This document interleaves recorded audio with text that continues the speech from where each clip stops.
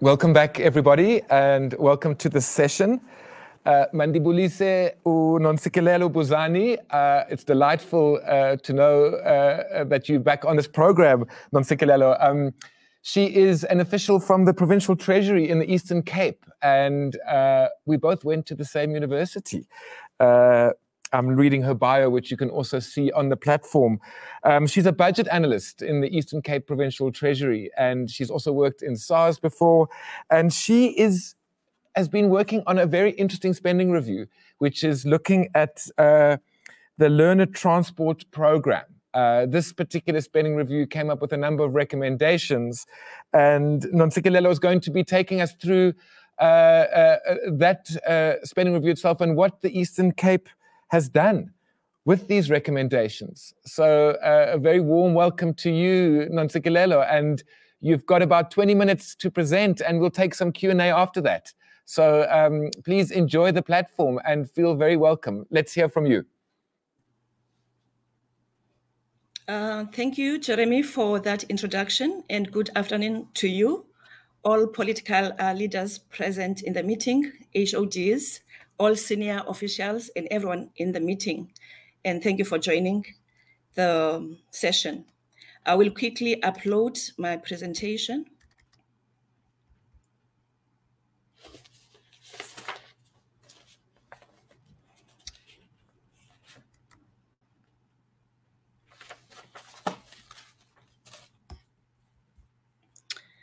I will be presenting key findings of the learner transport expenditure reviews that the Eastern Cape Province undertook with the assistance of GTEC. I will also be presenting key points of our final report. This will include the recommendations and the conclusion, as well as actions taken. We will start by looking at learner assistance. In South Africa, this assistance came about as a response by the Departments of Transport and Basic Education to problems of long distance that which some learners, especially those who come from remote and rural areas, have to travel to get to the nearest suitable public school.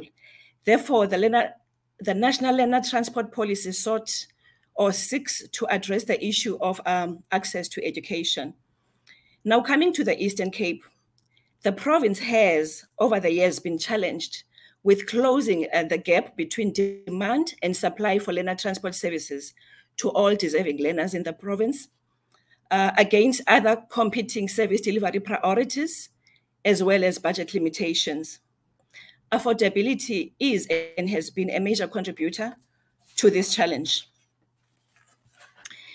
As most of us would be aware, the Eastern Cape is a predominantly rural province.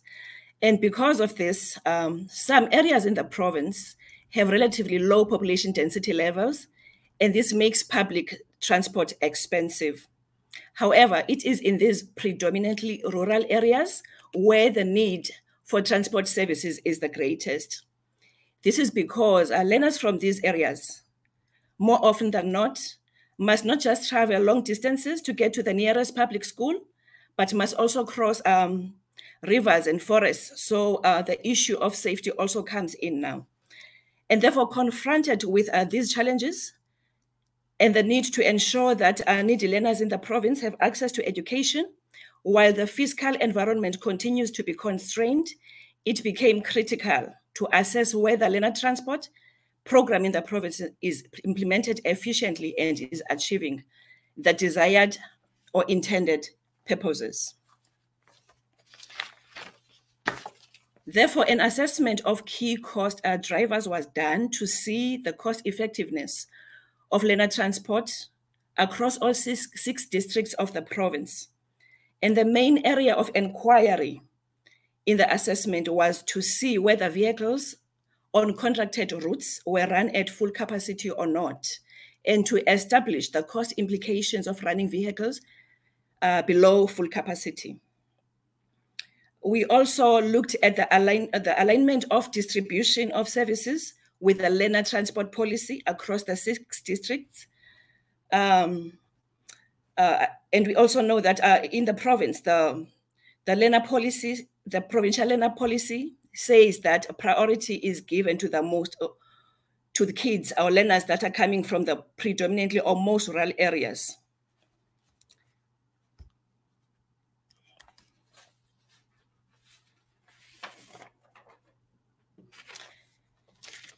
Now I'll start with the key findings.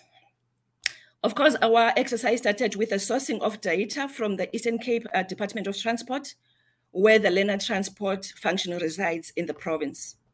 And this part of the exercise was the most time-consuming part, starting from the sourcing of data to cleansing it or cleaning it and getting it ready for analysis. 3 sets of data were made available by the Department of Transport. The first data set was bus data, but we didn't find it useful because it just provides total payments made. And then the second data set was the register of payments.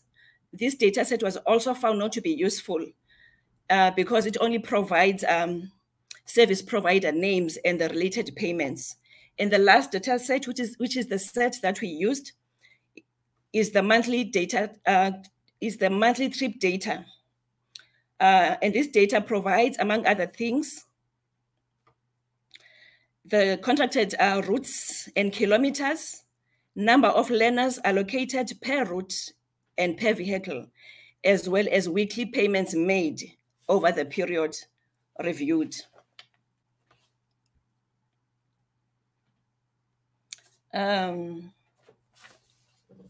Just a minute. Just 1 minute. Okay. Cannot see properly now. What we found was that the data sets, the monthly trip data is divided, each month is divided into 5 weeks.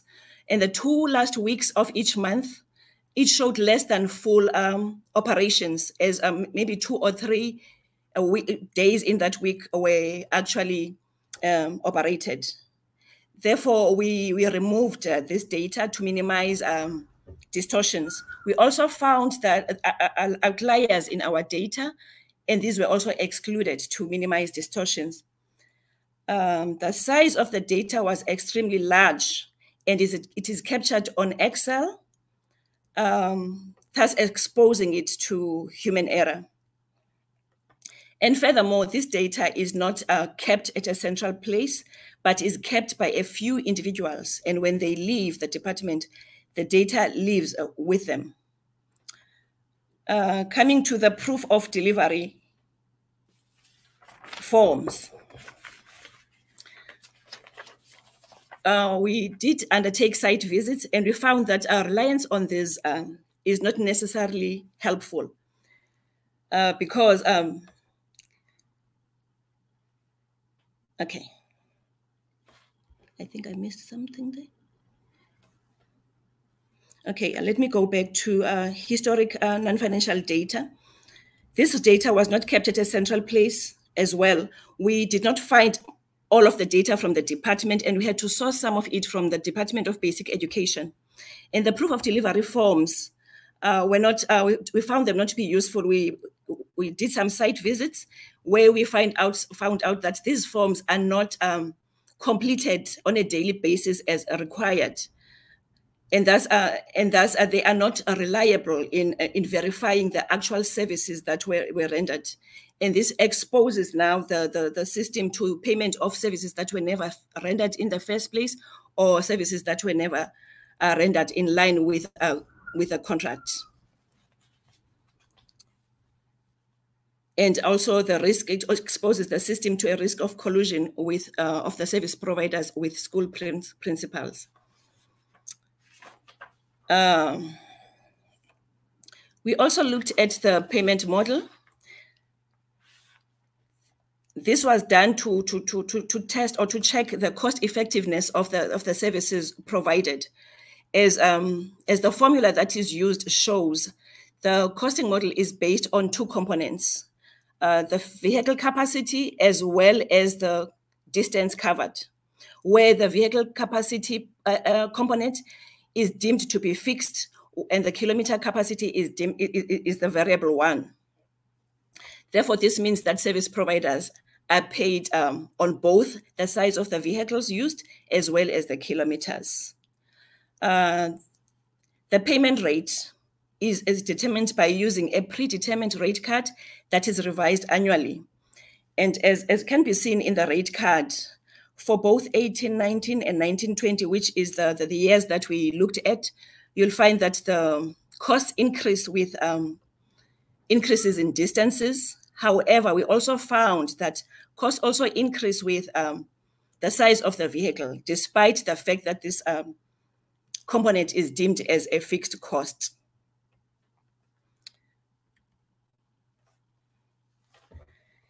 And then we actually did this exercise by, in fact, this slide will show you an example of Amatole district and how we actually did this.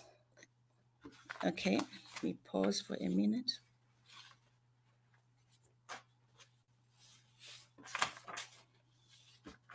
Okay, this table, if you look at the top part of the table, you will find that in 1819, when we look at the overall usage of vehicles, in 1819, 469 total transactions were provided from the original data. But then because of outliers, we could only analyze 358 routes, focusing only on full weeks. In 1920, 530 transactions were in the original data. But after we did eliminated the outliers, 441 routes were analyzed. And we said routes that are faring on average less than 80% of the allocated learners were regarded to be operating below full capacity. And those are faring 80% to 100 of the allocated learners were regarded as operating at full capacity. So in this table, taking the Amatole district, about 43 of the 358 analyzed routes operated below full capacity in 1819. And about 88 of the 441 routes that were analyzed in 1920 operated below full capacity. At this point, we focused on the routes operated below full capacity. If you look at the bottom part of the table, in 1819, an amount of 7.4 million was paid to service providers. And in 1920, an amount of 10.1 million was paid. Now, as shown in the table, the payment model used pays vehicles at full capacity. It assumes that vehicles are run at full capacity. And it does not consider the actual learner numbers that were transported. So now, in 1819, the average cost per learner was 601 rand. That was the amount that was paid. And if you compare this to the amount that would have been paid if actual learner numbers was taken into consideration, the amount paid would be 286 rand. So this shows that the assumption that vehicles are run at full capacity is expensive. Also in 1920, 10.1 million was paid, which translates now to 324 rands paid average paid per learner. And then if now the actual learner's fare rate was considered, 186 would have been paid. This further shows that for both years, that the costing formula used is expensive, as it assumes that vehicles are run at full capacity. It also shows possible savings that could be realized if the formula were to be revised to be more cost effective.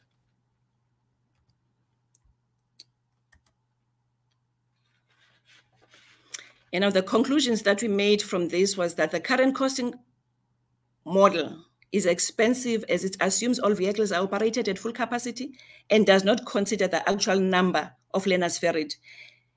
Furthermore, it was concluded that the inclusion of the vehicle capacity component in the formula plus the 6% annual rate increases in the rate card makes the services expensive, and this could negatively affect sustainability of services against competing service delivery obligations. Therefore, a revision of the formula could yield savings across all districts.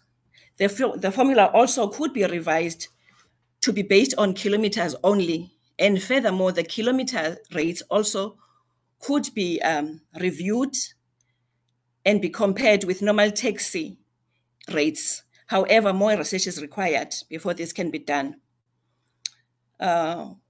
We also concluded that the use of spreadsheets to capture large scholar transport data exposes the data to human error.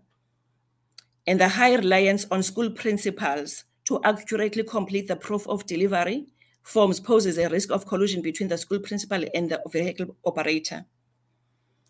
We also concluded that the services distribution favors the relatively less rural districts, contrary to the provincial scholar transport policy that prioritizes learners from deep rural areas.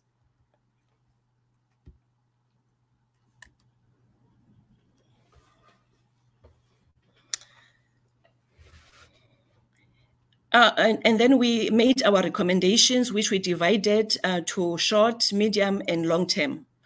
In the short term, we recommended that the department has an opportunity to move away from relying on spreadsheets to record and keep learner transport trip data and financial data, and consider designing an automated system. We also recommended that the department could design a system that would assist in the proper monitoring of daily services rendered by service providers. And then moving to the medium term, we recommended that the department to revise the expensive payment model that assumes all vehicles are operated at full capacity and consider using only kilometers operated in the costing formula. And when the budget allows, the department could consider prioritizing learners in more rural areas by keeping learner numbers constant in more urban districts while increasing numbers varied in the more rural areas in order to align with the learner transport policy. In the long term, we said the possible savings identified could be used to fund the gap between the demand and supply of learner transport services and ensure that more qualifying learners benefit from the program and thus improve access to education. These savings could also be used, we recommended, to procure an automated system that would help in recording key financial and non-financial data and thus help in improving efficiencies in the implementation of learner transport.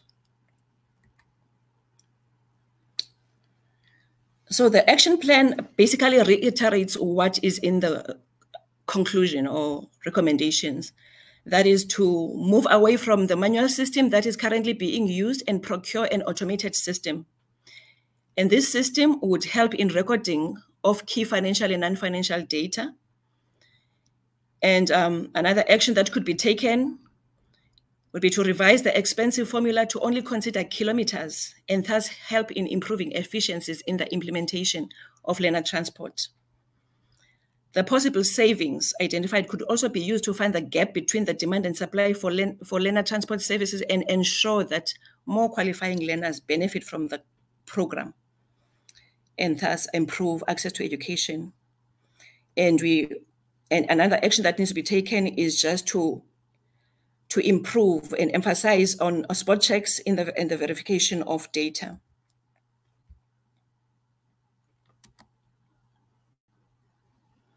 Now coming to the implementation of the action plan. As already alluded, in the short term, we recommended that the department moves away from relying on spreadsheets to record and keep learner data and consider designing an automated system. The department is currently developing a learner transport system that will assist in the digitalization of the end-to-end process. And the system has the following capabilities, among others. It stores records of participating schools, learners, routes, pickup points, and it calculates distance. It also stores vehicle compliance data such as licenses, It also stores a relevant rate card and utilizes the formula based on the rate card to calculate the cost of trips. And at the end of the month, the system generates a verified invoice based on activity of the operator. And this mobile app that the drivers need to have links back to the system in real time for all drivers to track their movement during the ferrying of children. Okay.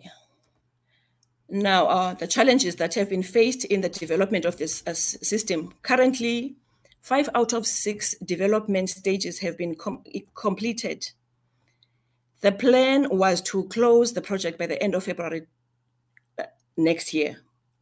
However, the department has experienced delays in the deployment of the system due to data integration issues by the EC Department of Transport. These are delays in providing access to transport to SA SAMs for school, learner, and route data. And there are also delays by RTMC in providing access to eNaTIS for verification of compliance documents and monitor their expiration.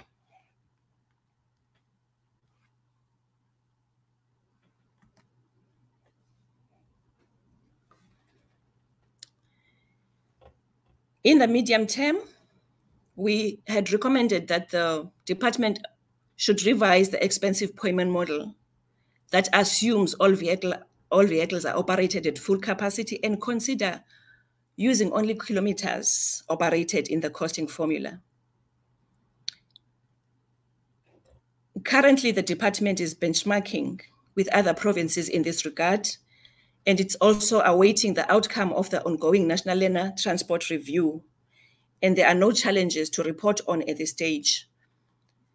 We further recommended that when the budget allows, the department could consider prioritizing learners in more rural areas by keeping learner numbers constant in more rural districts while increasing numbers ferried in the more rural areas in order to align with the scholar transport services. Currently, the department shared the reports that we did on expenditure review with the Department of Education, because the Department of Education is responsible for the selection of qualifying learners. So even with that one, there are no challenges to report at this stage.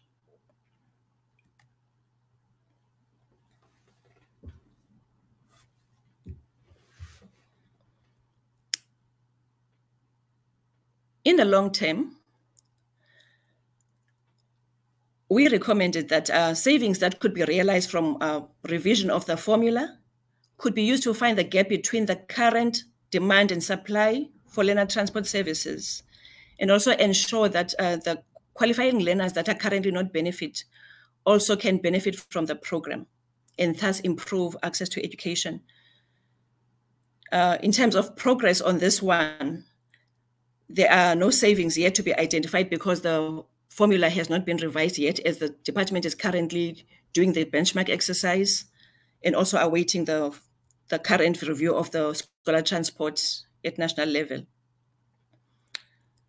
We also said these savings could be used to procure an automated system that would help in the recording of key financial data, and thus help in improving efficiencies in the implementation of scholar transport. Again, on this one, because it's based on the revision of the formula, there is no progress to date and no challenges to report at this stage. I think I ran through my presentation. This was the last slide. I would welcome questions and answers, or even points of clarity where I ran through the slides. Thank you. Thank you so much, Ntsiki. I just loved listening to and looking at the slides where you had so much information on conclusions and recommendations leading to actions and leading to the implementation of the action plan and where things are at. So I think it's a delight to see a spending review evolve from understanding what's going on to what you're going to do about it. And I also thought that the way in which you touched on some of the data challenges, perhaps some of the implementation challenges, and also how you're tracking progress. And of course, you know, with your, I'll be a bit selfish here, but you know, your HOD was here before, so I'm sure he'll be interested in supporting all of these reforms and keeping them live, because you want those implementation challenges on your action plan to be addressed. I also found it fascinating how you identified, you know, how you revised the formula and how expensive assumptions can be. And then what can you do with some of the savings when you change the assumptions? So please join me in thanking and congratulating Ntsiki and her team for such an interesting and exciting spending review. So get the emojis going. There we go. Ntsiki, I hope you can see all the clappings and thumbs coming up on your screen. Let me just talk to some of the comments that are coming through in the Q&A.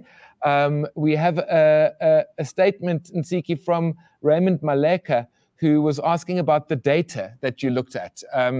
And what, is it not a little bit dated, and did it not read data from the COVID period? So maybe you can just respond to that. And then, yes, appreciation for your presentation. And also, then also from Raymond Maleka, who is saying, well, what about having a government fleet? Would that not help with some of these challenges? And that's, I suppose, a broad question again around, you know, what is more cost-effective, insourcing or outsourcing of some of these services. So, Ntsiki, let's ask you just to respond to those questions around the data. And what are your thoughts, actually, on whether one should look at a government fleet as opposed to using outside providers? Ntsiki, back to you. Thank you, Jeremy. Regarding the data, whether it is old and not data from the COVID period, we recall that there's this analysis is based on historic data. So you taking your past expenditure to see what the trends have been, and also to be able to say if things don't change, this could be the issues that we will face. So the data that we used was 2018, 19, and 1920. 2019-20. So we used data for 2 years because of data availability. So we were limited to those 2 years. So it was before the COVID period, which started in 2020. And then coming to the second one, on the use of government fleet, I think it could be an option, but as a province, we're also thinking of maybe treat this the same way we're treating school nutrition and stuff, and basically allocate to schools, because there are issues with payment to service providers that the province is currently experiencing. So we were thinking of just doing a study on that one and seeing if the best option would be to allocate to schools instead of the department transacting with service providers. Thank you. Thanks, Ntsiki. I'm just checking if there's any other questions. So, Ntsiki, that's really interesting. Okay, so we've clarified the data issue. You've got 2 years pre-COVID, and you were looking at trends. And of course, wouldn't it have been wonderful if you could have looked at more years? But I know that data availability and the quality of data is a real challenge in doing spending reviews. And this is something that is getting better and better as we refine data sources.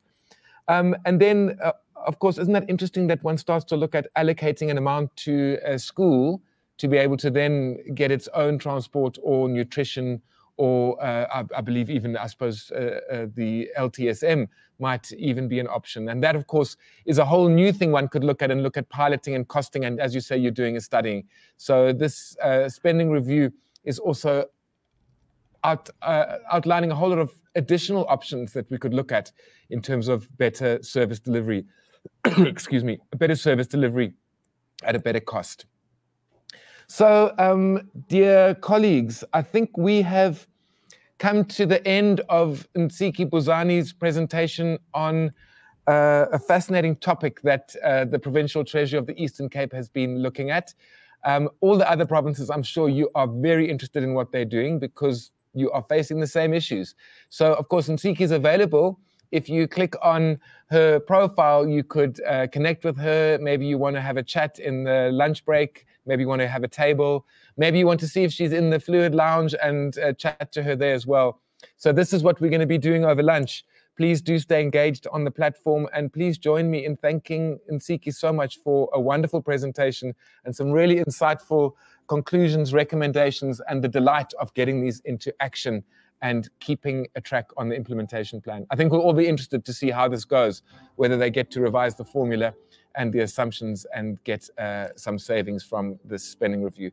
So thank you very much, everybody. Enjoy the lunch break. We'll be coming back at 2 o'clock on the dot, and we will be joining the next session, which will be, I'm sure, one that you're all very interested in. It's incredibly topical. Public service personnel analysis on public policy. And Anthony Altbecker will be joining us and taking us through that presentation. So thank you all very much, everyone. We'll see you back here at 2 o'clock.